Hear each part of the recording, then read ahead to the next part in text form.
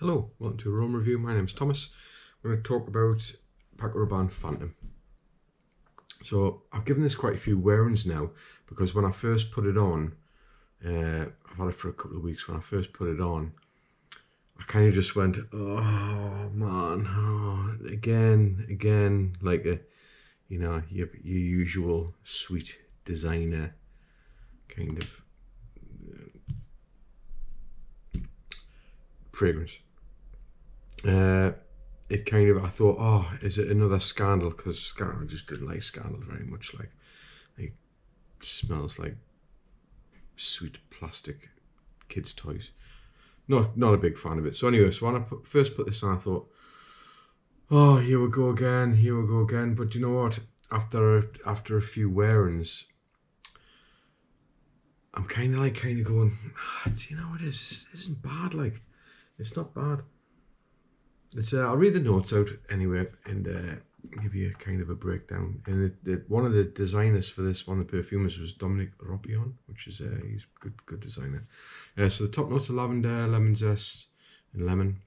Middle notes lavender, apple, earthy notes patchouli and smoke, and the base notes are vanilla and lavender. So this kind of, it does ultra male here, and there's people are talking about the similarities to ultra male, and I kind of get that. But for what it's worth, I think it's actually better than ultra male. Ultra male on my skin kind of doesn't work. There's something in it. I think it's like the mixture of vanilla and lavender and cinnamon in it, and the amber as well, which kind of turns. Ultra male starts off for me quite nice, actually quite bright, and a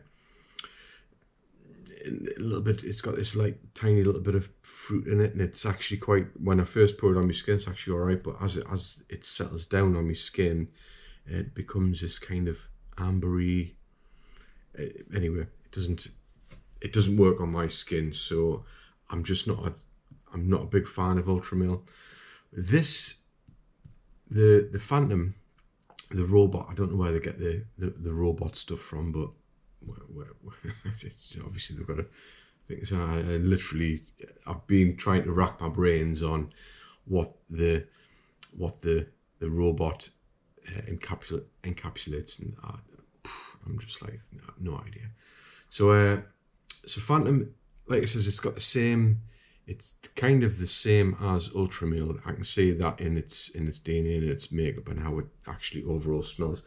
But it doesn't become, on my skin, it works much better than what ultra male does. So it doesn't become that kind of ambery, like I don't know, it's just on my skin. I have smelled it like on paper and stuff like that, and it doesn't work for me. But this is actually all right. So I started off, like I says, I'll get back to the beginning again. I started off going, again. It's just this. It's just it was like that. But then, like I says, I thought, you know what it is? I'll give it. Smell it. It smells all right. It doesn't. It develops quite nicely on my skin, and it's actually got pretty good performance as well. So. It is nice. It's actually quite good, and it's probably something I would buy a bottle of if I was wanting something kind of summery. I would say summery, springy, autumny, maybe even wintry. It's quite versatile, and I think it's versatile in the way that you can probably use it. Personally, I would use it for daytime and nighttime. It's kind of that kind of scent with that kind of versatility. Maybe that's what the robot is, or robot's versatile. I don't know. So yeah, it's pretty good. It's a nicely done fragrance. Like I says, when I did spray it on, I was like, oh, the same again, because of the way it's made. It isn't unique. By any stretch of the imagination, I don't think anyway. I mean, that's just my opinion at the end of the day.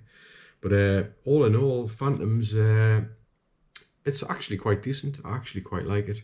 It's been totally destroyed on Fragrantic. I think the overall score is 3.1 out of 240 votes. So it's, you know, looks like it's getting a lot of hate from the community, but people are saying it's like 1 million lucky. Lucky's the same as Ultra Male on me.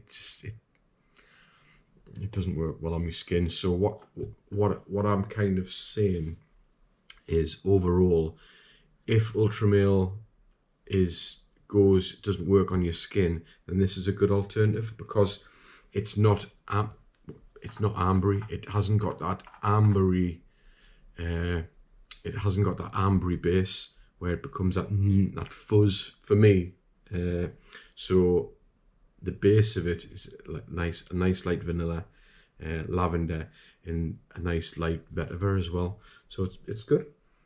It's pretty good. Get yourself a tester. I think Paco Rabanne are giving testers out. I think if you sign up for a subscription on the website or something, have a look and get yourself a little. They do a little. Oh, I'll give mine. I've given the other little one away, like, but that's fine. All right. Thanks for watching, and I'll see you in the next one.